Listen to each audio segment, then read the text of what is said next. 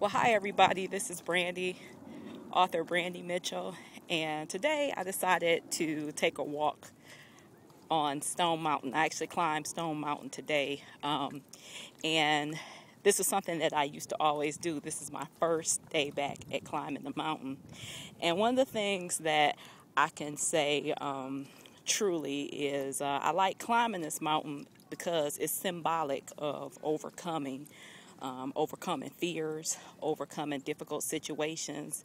And the one thing about climbing this mountain is it's amazing because when you look down at the bottom, like for instance, I'm going to show you guys.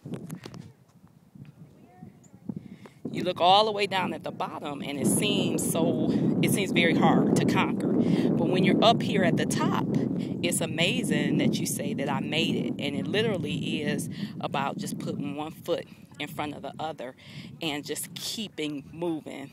You know, sure, you might have to stop and get some water. You might have to stop and refresh yourself. But the whole point and goal is to keep moving.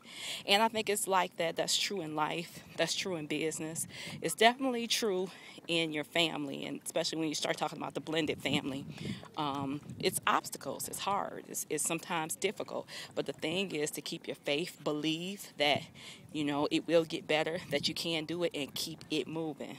Same thing with today. My challenge is I want to get back in shape. So I took to this mountain. I know I go from one extreme to the other. I took to this mountain because it was symbolic to me of what I was able to do this time last year, and also I knew it would be a challenge, but I knew I could do it.